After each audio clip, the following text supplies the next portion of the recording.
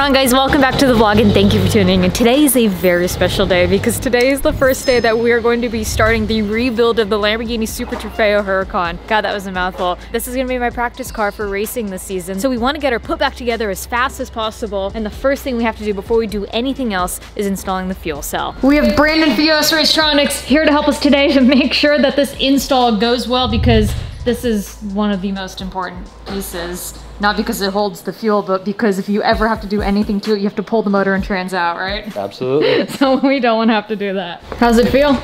Might be pretty cool. Never realized how small they are until you sit on the floor. Yeah.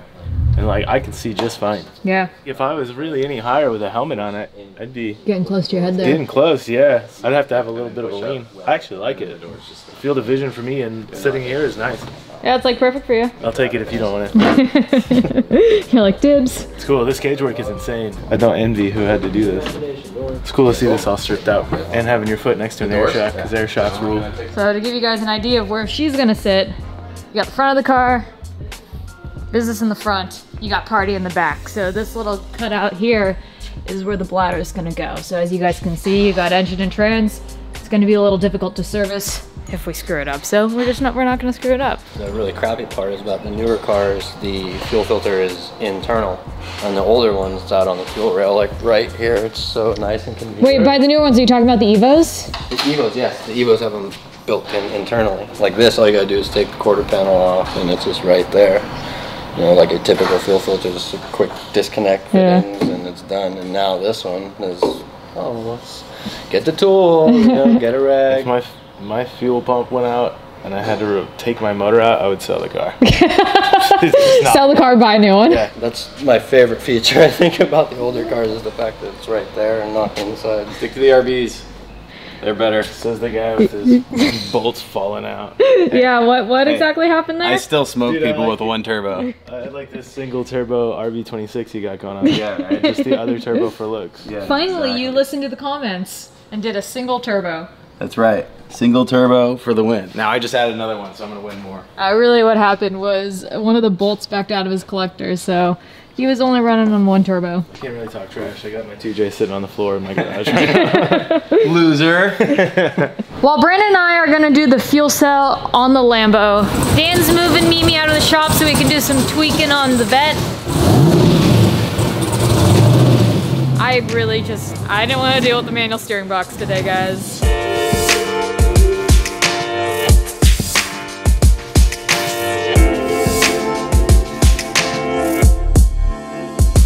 All right, we got the bladder installed, we got the panels on. We're gonna start building the towers. Pretty straightforward though, so far. I feel like though this is just a giant Lego set. They pre-designed it for us to make it easy for us. They did a good job. Man, I need to start working on more cars like this. I just changed oil, I came back and this is all done. Yeah, what's it like changing oil on the vet? Harder than this. Yeah. Installing a fuel cell on a Lamborghini was easier than changing the oil on the Corvette. With no motor in there. Yeah. I still haven't even driven one out on the track yet. Really? I haven't even been passenger seat in one. You gotta take this out then, once it's done. Can I? Yeah, of course. So basically the whole fuel cell is just foam. Yep. This is the baffling. Yeah, this keeps it from sloshing around inside the tank. Yeah, we've been doing it all wrong. There's so much, it just doesn't even look like it goes all in. I literally just have like a jug in the back of the Buick with no baffling. And it only fits 5 gallons.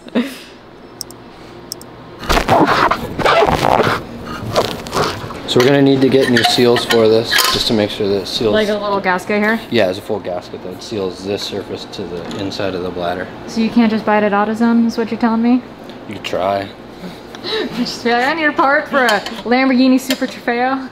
Yeah, you gotta make sure it's you gotta make sure it's the right one though. 2-wheel drive or Yeah.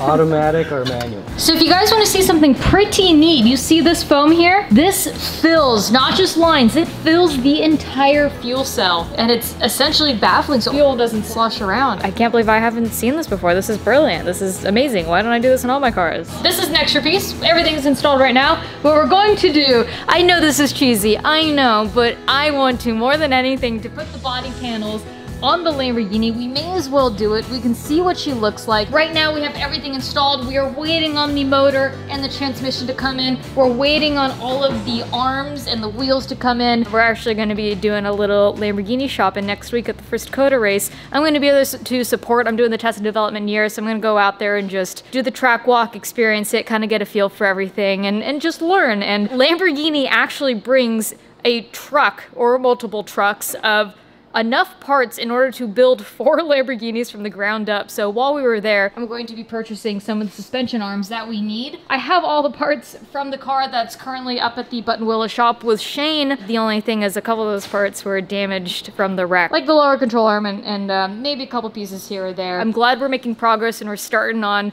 getting this build done. In the meantime, what we're gonna do is get all the panels assembled, and I always see what she looks like put together. Brandon's doing this, and I just want to show you guys how easy the door is. Easy. And it's literally just slipping it into these 2 holes there, and that's the door. That's it. Fucking race cars, man. They're so easy. I'm telling you, this is a giant Lego set. All right, we're gonna do the rest. I'm gonna set the camera up here.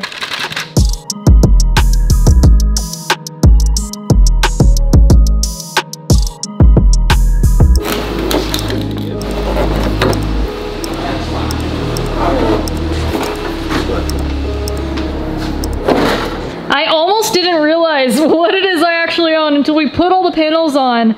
Take a look at this, you guys.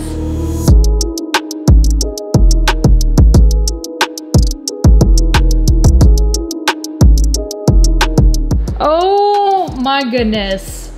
It is so nuts to see all the panels on this car. Before it was just a shell. We got the bumper on, we got the front on, we got the fenders on, we got the doors on, the rear quarters. We even got the bonnet on too. This is nuts. This is crazy to see in person, especially with the old school Mr. Brainwash livery. This is insane. I almost didn't realize I had a Lamborghini sitting here.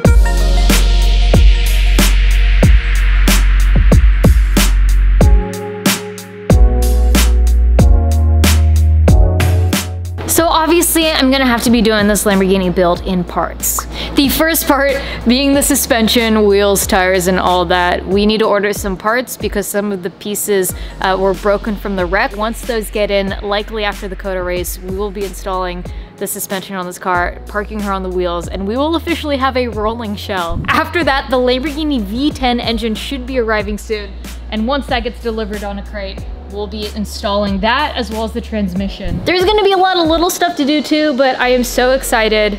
Man, looking at my Corvette in comparison, this thing is a cakewalk to put everything together. It was so easy. We installed a fuel cell complete by the time it took Dan to do an oil change on the Corvette. We literally put a full body kit on. I mean, minus the fenders being taped to the hood. Everything was just Zeus clipped on. It took us 5 minutes. It's amazing. I just have to reiterate how nuts this is. I took a fan photo with this car at Thermal Raceway 4 years ago. I was invited by Choi. I was still new on YouTube, and I just remember the feeling of being around a Lamborghini race car and how unattainable that had felt to me and how insane it was just to be there.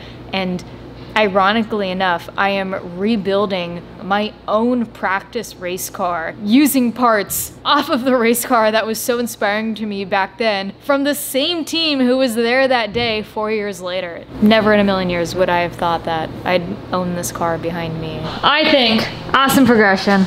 Thank you for all your help. We actually have a flight to catch because we're going to the Super Trofeo race over at COTA this week, so I'll be kind of doing a little vlog on my phone since I'm not allowed to bring a camera in, and I think it'll be a good time. My second time at COTA. You're gonna like it. I think so too. Are you excited or are you just nervous? Both. Both? Both. How many cars are you guys running? I believe we're running 4 or 5 this Oh, wow. So you're gonna be busy. Mm-hmm. A lot of cars. I'm really excited, but we gotta go. We're gonna be late.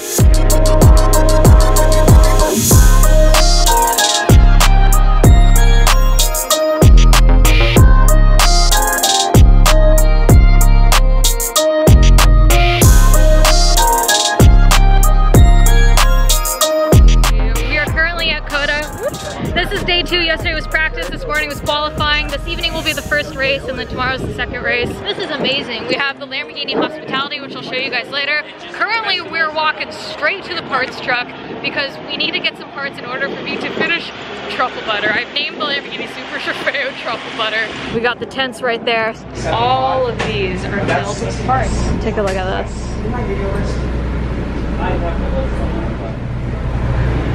Like I said, you guys, there's enough to build 4 full cars. You got some more brake pads down here, and get this.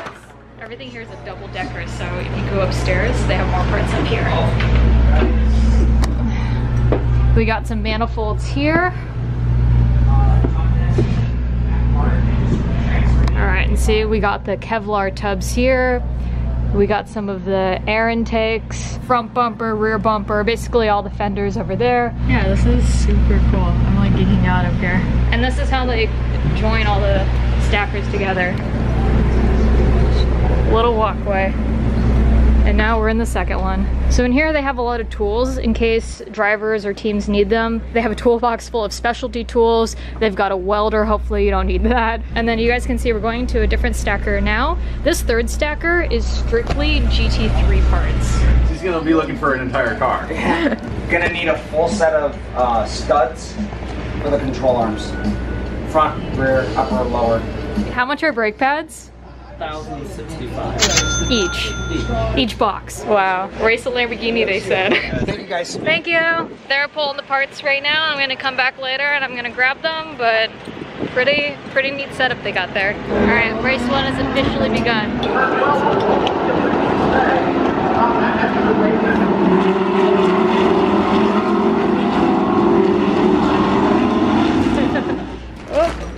Thank you kindly. No problem. This will be fun trying to get through TSA. All right, I got my bag of Lamborghini studs. I think we have everything officially. We can finally start working on the suspension components on truffle butter. Race 1 just ended. All the cars are going through a post-race inspection right now just to make sure everything was good, but Steven, one of Shane's drivers, placed 3rd, which is awesome, so he podiumed.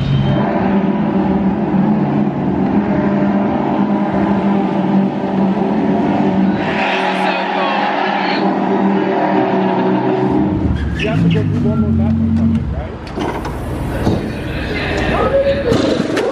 like there's a blowout. That car came in before the pit window. I was hoping to show you guys the pit range and how fast it is. Look at that.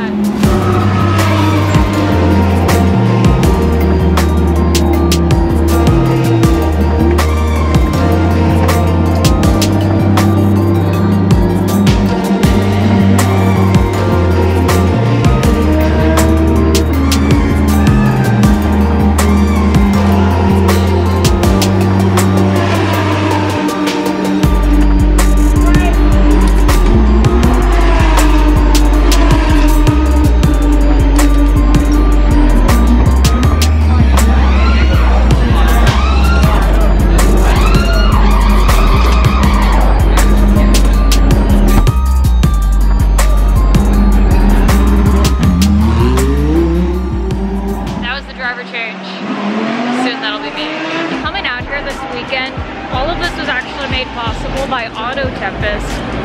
They brought me out to hang out with the Roush Autotempest NASCAR team. So once Super Trofeo is over with, I'm going to be hanging out with them. I'm going to see their final race, and just a huge thank you to Autotempest for having me out.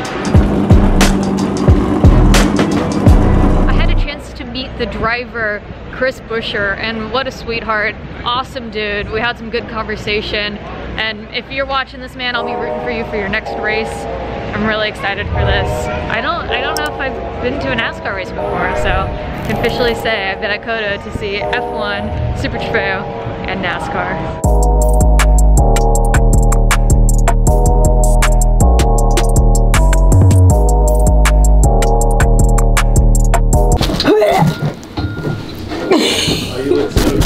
I'm not gonna help you at all.